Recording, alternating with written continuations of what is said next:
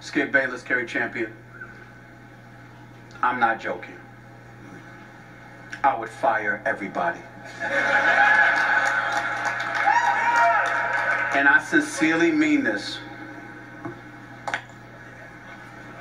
I would not have allowed Mark Trestman to leave the stadium last night as an employee.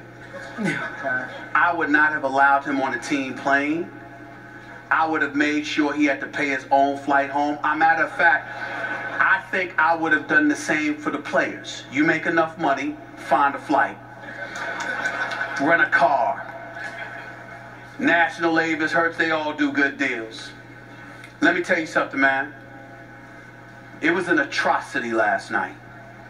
42-0 in first half. Ladies and gentlemen, this is the National Football League. The Chicago Bears. The Chicago Bears.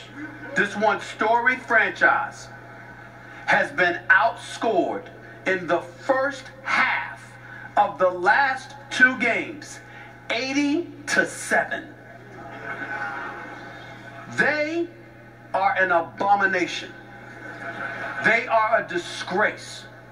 And as far as I'm concerned, nobody, Phil Emery, gone. General manager, got to go.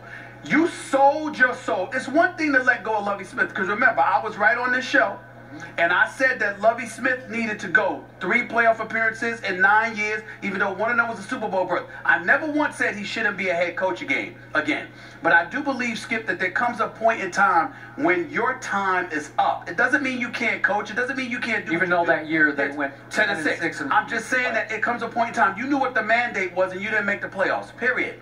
But there comes a point in time where it's not about your ability. It's just that there's a time you need to go, because you need to go somewhere else, because there needs to be a different voice.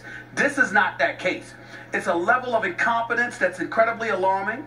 You look at Trestman and his coaching staff, they seem completely clueless. And you look at this organization.